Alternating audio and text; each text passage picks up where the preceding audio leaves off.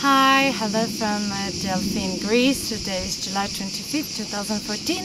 We came to visit this place where the Oracle of Delphi for almost 10th century were giving the prophecies to people who came to visit her.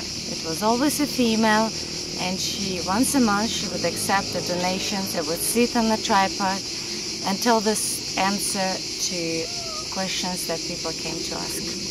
And for last 16th century nothing was happening here until last couple hundred years, when people rediscovered this place and started excavating and finding treasures of past time. Everybody, hello, I hope to see you soon. Bye.